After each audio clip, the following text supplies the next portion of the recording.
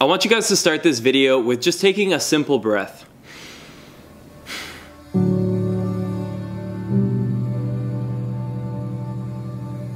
Nothing special about it. You probably didn't feel any special emotion. It's just another breath, another day. And to be honest, that's the way life typically is. We go about doing the daily things without really taking much notice of them. But what if I told you that that would be your very last breath?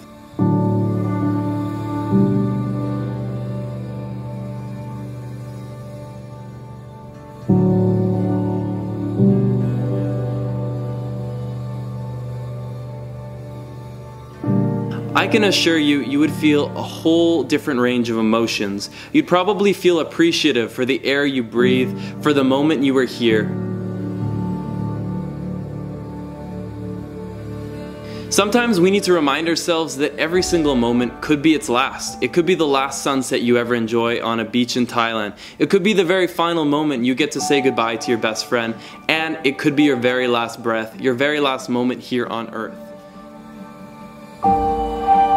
Now, why do I talk about all this? Well, unfortunately, it's because I was so abruptly reminded this reality on July 4th. And the story goes a little bit like this.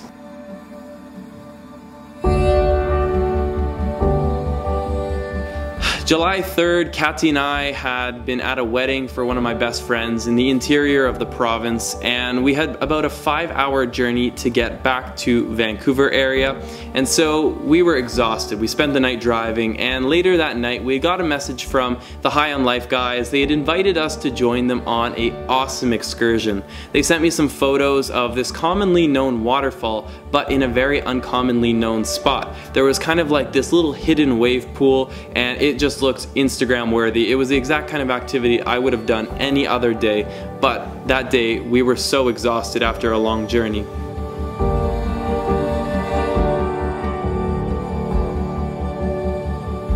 Between Kathy and I, we were actually debating whether we just suck it up, go into exhaustion and just join them early first thing in the morning, driving in to meet them for their waterfall excursion. We decided not to. We let our tiredness get the best of us, and we decided that we would just meet them later that evening. So later that day, July 4th, Kathy and I went to meet up with the guys, and we were gonna wait for them downtown until they got back from the waterfall. And it had been about an hour after the time we were supposed to meet. And at this point, we had shot each of them a message. Yeah, well, it's gonna get cold. We're going on the highway, so now we're ready. It was really strange because I knew the guys pretty well. Not super well, but I knew them well enough to know that they weren't the type to just like go MIA and not answer. And so about an hour and a half more had passed. It'd been like 2.5 hours after the time we were supposed to meet. And naturally, at this point, my mind was like, okay, could they be out of reception? Could they have dead phones? What's the possible outcomes here?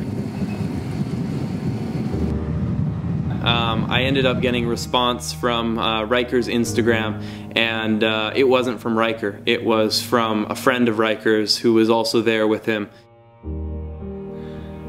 Hello friends and family.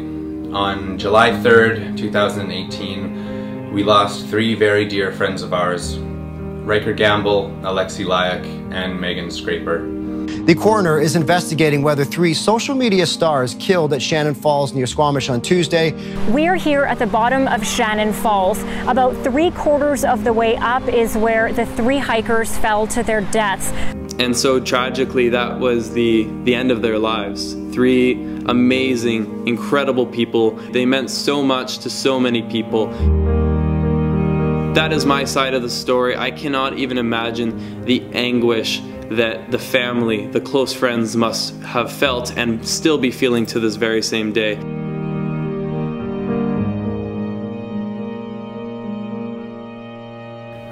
They were 3 of the warmest, kindest, most driven and outgoing people that you could ever meet, and the world has lost a great deal of light with their passing. Just last month there was the memorial held for the 3 of them at Stanley Park, and I have to say, for such a tragedy, they could not have given those 3 people a more beautiful send-off, a more beautiful remembrance of life. There were many tears, but there were many great memories shared.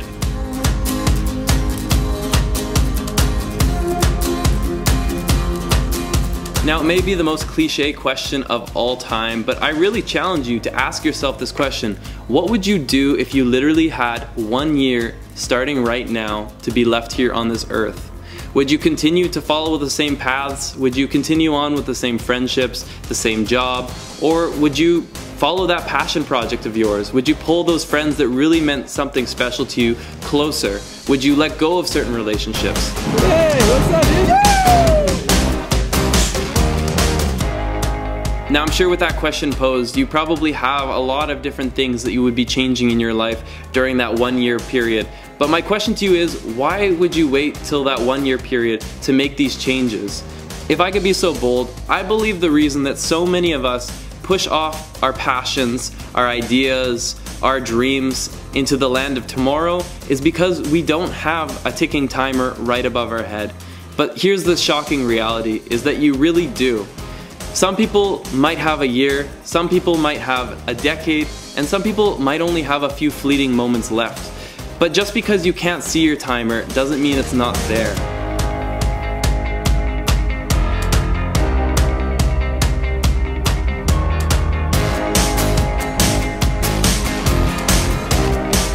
Yes, it's an incredibly grim reality, but it could not have been reminded to me in a more powerful way that our time here is limited, and it's up to us to make the most of what we are given.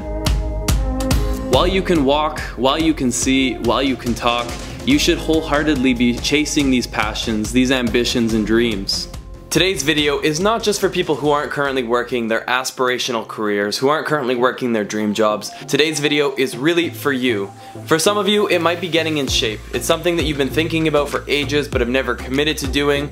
Others, it could be reconciling damaged relationships. Maybe there's a friend or a family member that you've been dying to have back in your life, but you haven't taken the actions necessary to repair that relationship. For others, it could be asking that girl or a guy on a date. In some shape or form, this video applies to every single one of our lives, and instead of just identifying the issue, I'd rather give you some solutions, some small steps to get the big picture going. Whether it means landing your dream career, getting the date, or getting in shape, these are some things that you can start doing right here, right now, today, to accomplish your passions, your dreams, and your ambitions.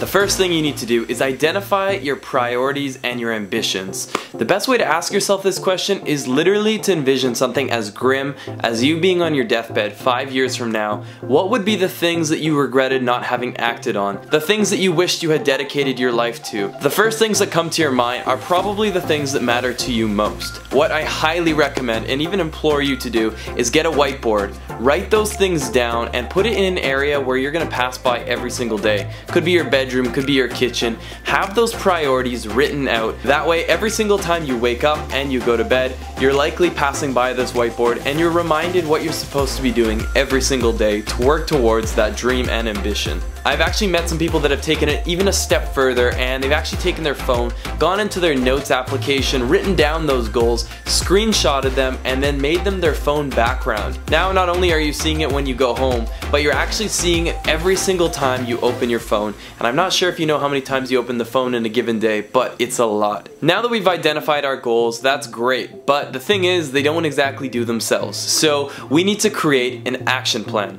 Most meaningful goals will not be accomplished overnight. Some of them will take months and others will even take years. Now, I totally understand that not all of us have equal playing grounds. Some of us have dependents, we have family members we support. Others of us, we may have what feels like insurmountable amounts of student debt.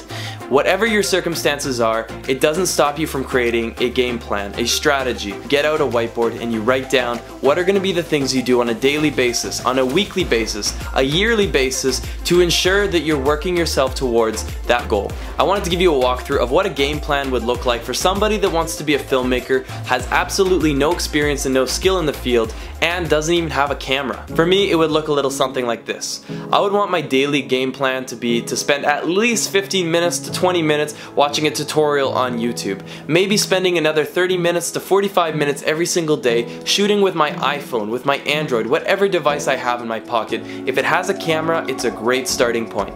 From there, you can use free softwares to begin to learn the basics of editing, and if you allocated an hour every single day, 7 days a week, you would become pretty good pretty quick. Now, my weekly game plan would be to take my 2 days off, my weekend, and try and shoot a video, a film, every single week. I'm sure your first video would be just absolutely horrible, but that would be the cool thing about it, was that every single week you had a brand new video, whether it's a cinematic video, whether it's a story about your commute to work. You can create mini films just for yourself or put them on YouTube, which I highly recommend. And the awesome thing is you could track your progress as you become a better filmmaker. My 3-month plan would be to have set aside enough money throughout those 3 months to go out there and buy your first real camera. Whether it's a DSLR or a mirrorless camera, get yourself a camera, ideally with a detachable lens, and get yourself that first setup. My 6-month goal would be to volunteer on a commercial shoot. Be able to surround yourself with professionals and see how they do things. My 1-year game plan would be to have a website and to be doing freelance work, actually making a little bit of money and even calling this a part-time job. Year number 2, I want this to be my full-time freelance work. Maybe I'm not exactly balling out, maybe I'm just eating canned yams 7 days a week, but if you can make your passion your job, I can assure you you'll be a lot happier than when you're eating great food doing a job you hate. And from there, I can't tell you what the outcome should be, but set something lofty, something worth working towards, and that's where I'll leave it up to you. Now let's say your goal was to get a date. If you're setting yourself a 5-year game plan just to ask a girl out, I feel really bad for you. Maybe cut this down to 1 month tops. Make your daily game plan to talk to a stranger, whether it be somebody that opened the door for you or someone who's awkwardly on the same elevator as you. Find a way to break up the awkwardness with a conversation. Learn to accept rejection. Maybe every week, ask one of your acquaintances, somebody you actually kind of know, to go and hang out, go for a movie, go for dinner. Doesn't have to be a romantic thing, but just ask somebody who is not in your comfort zone to hang out. After doing this for 1 month, take the plunge, ask a girl out, ask a guy out, see how it goes. Yes, rejection is scary, but by doing things bite-sized, by doing it 1 step at a time, we get ourselves closer to our final destination, where we ultimately want to be. Now we've identified, we've created an action plan, but this is the real hard part. The planning is easy. Now it's time to commit to your vision. There's gonna be days where you'll have zero motivation, when you feel like quitting, after posting 100 YouTube videos and it feels like you haven't built an audience, after asking the 15th girl out on a date and you've still been rejected. These are the moments that can knock you down and make you feel like it's not gonna happen. I can assure you I've had plenty of these moments in my life, but that is where the people that commit to their vision separate themselves from the crowd. There's a saying that you're the average of the people that you hang around, and I 100% believe in it. Surround yourself with people that want the same dreams, want the same passions, and will help you get closer to them every single day. If you have the privilege to be here for another 5 years, would future you be proud of how you used your time? That's a question I often ask myself, and it's kept me driven. It's kept me motivated through things when things were hard. For many of us, it's the fear of failure, the fear of rejection that stops us right in our tracks and prevents us from moving forward. But the truth is, it's not the failures who failed, it's actually the people that never tried. By failing, you learn so much every single time. You gain knowledge that no textbook will ever be able to teach you. It prepares you so much for your next venture, and the truth is, sometimes failures bring you to where you're actually meant to be. Failure is not the enemy. It's not living up to your greatest potential that you should fear.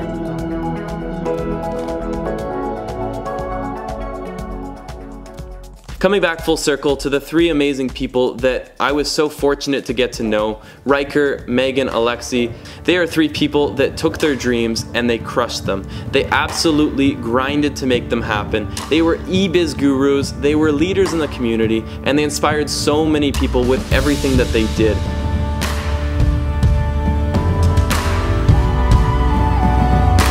The 3 of them have inspired me like crazy. They've left a powerful imprint that I will never forget. A reminder that tomorrow is not to be taken for granted, and that today is the day to make your dreams come true. I want to ask you one last time at the end of this video here to really ask yourself, what would you do if you had 1 year left to live? Some people, it might be spending more time with their family. Others, it might be really just buckling down and making that dream startup happen.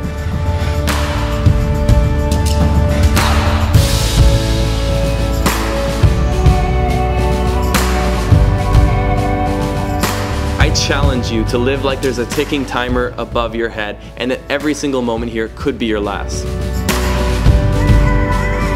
I wanted to end today's video by quoting one of my favorite High on Life videos, and it's going to be linked down below. I highly recommend you go and check it out right after. It's so inspiring, and it goes a little something like this.